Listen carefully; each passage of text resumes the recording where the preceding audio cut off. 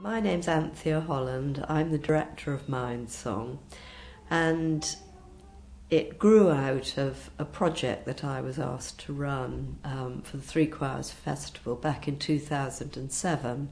I was just told, or asked rather, whether I would run an outreach project.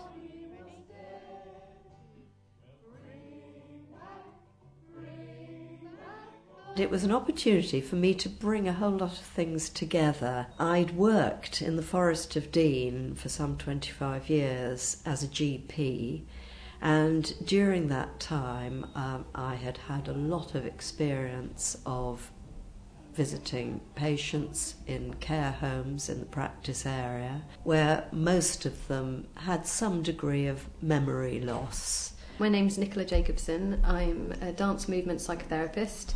I specialise in working with people who are affected by dementia, mainly people with dementia themselves, but also with family members and family carers. Most of my work is done in groups, so I work with groups of people older people who are affected by dementia, and I use music and song and movement to engage people. My name's Sylvia Ardron, and I've been a MindSong volunteer for just over a year. From the beginning, really.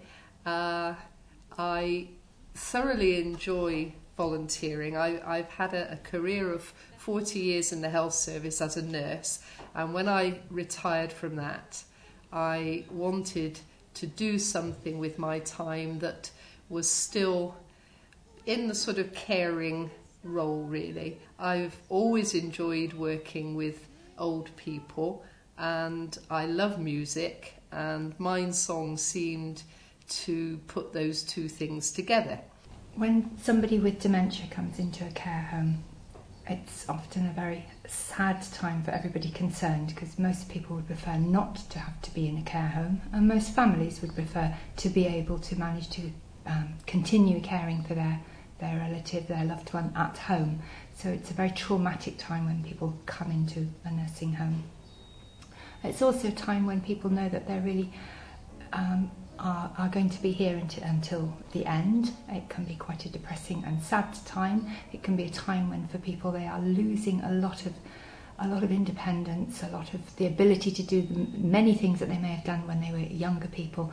They are now very much more dependent on other people, and very aware sometimes about their loss of self-esteem, their loss of independence, their loss of ability to really clearly make choices. So a lot of my job is trying to help with that process of coming to terms with that loss. I'm Fiona Taylor, and I'm a music therapist. I did my training at the University of West of England, which is in Bristol. I came from a musical background, so I'd already worked as a flute player in London. So I worked for about 15 years as a musician, but things changed. Actually, I'll be honest with you, it's after I'd had my children that there was an element about life that I became more curious about, and it was much more the nurturing side of life. My name's Jane Crampton. I am a music therapist. I've been working for MindSong since 2006, since its inception, when I was asked by the Three Choirs Festival if we would be willing as music therapists to offer music therapy into 2 residential care homes and 1 day centre.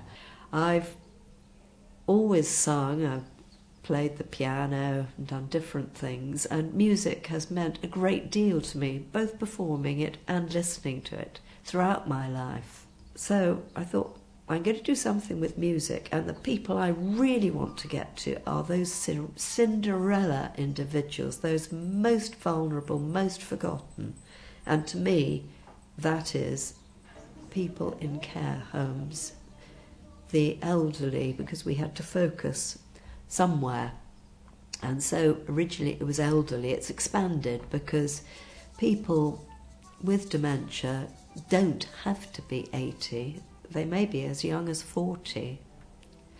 And there are other neurodegenerative problems, things like Parkinson's disease, Huntington's disease, very cruel diseases, but which have very close links with what we do. And I think the thing about it that drew me into it in the first place was just the way you can use improvised music and obviously familiar songs as well to connect with people. That's absolutely the crux of it for me, is just you are working with people at a really intimate, deep level where music is the tool for connection. And whatever state of dementia they seem to be at, there's this, it's like magic. I mean, you walk into a room and you start singing a song that they know, and there's somebody who's amazingly isolated, whose condition, having dementia, means that all sorts of ways of communicating have just shut down and aren't possible to them anymore, and maybe even a sense of their own self has dissolved in some way, and maybe a sense of being able to connect with people they know and love has also gone because they don't recognise them. But as soon as the music gets going, then something happens that means that they are freshly in touch with their past, with themselves, with who they are, and the joy in a room, not just individually, but when a whole group of people are interacting and socialising with each other through the music, it is just extraordinary. Music and rhythm are things that touch people very deeply and very easily. There are very few people who do not like music. It's usually a matter of finding what sort of music is right for that person at that time.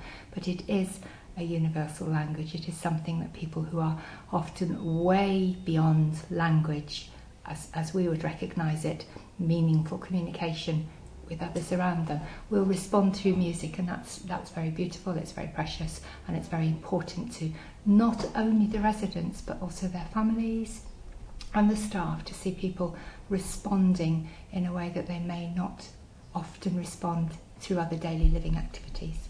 Music is such a non-invasive medium. It is something where you can express yourself. Singing is so good for people. It's good physically, it's good for your lungs, it's good for your posture, it's good for facial muscles, for your mouth, for your speech. It's also good socially and emotionally, and you can take part in singing with other people at whatever level you want to. You can start off a singing session with nobody really engaging with you, and then gradually you get those little signs that people are actually starting to think of the words and sing along and smile, and it's just fabulous, really. And you feel that you've unlocked something that's been shut away, and it's great. Music therapy uses the skills of the therapist to draw out what there is within people that is still locked in but accessible in some way. I use a variety of different props to help to engage people. I use a large balloon, which is really good for helping people to become more alert and more responsive, and I use an elastic sort of ribbon to connect people, because I think for a lot of people holding hands isn't necessarily appropriate. It can be quite intense, and also physically sometimes people are disabled, so that it makes it hard for them to hold hands. So it's quite a nice way of being able to see a connection within a group, a nice way of maintaining a connection for people. And the circle that I always run the sessions in helps people to feel safe and to feel included and part of something. I think one of my main aims is, I feel if at the end of the group people feel that they have been able to do something together, and that they feel that they're part of a group, then that feels like it's been successful. When people come to a series of sessions, we will often see that someone who is completely engaged on the first week, maybe restless, maybe wanting to leave the session, by the end of 12 weeks of therapy, they will be calmer, they may be able to join in a small way, but even if they can just sit, that for them may be the most tremendous thing. I get such a buzz out of connecting with other human beings. It's a really beautiful human thing to do. I love being human with other humans in the room and just touching and connecting, and the tool that we're using is music. I really enjoy it. I feel like I learn an awful lot from working with people with dementia, and it's lovely seeing people engage, seeing people relax, seeing people feel that they're part of something, that they have a purpose. And all those things are very rewarding. There's a lot of evidence now that music is something that reaches through to people. Our wish in MindSong is that music is very, very much a part of a person's care when they go into a residential home, that it is there offered to all their residents. I think it needs to be embedded, the importance of music and the arts in health in general should be a priority in somebody's care. As a society where there are at least 750,000 people with dementia at the moment, and within 10-15 years there'll be 1 million, we've got to be more responsive as a society.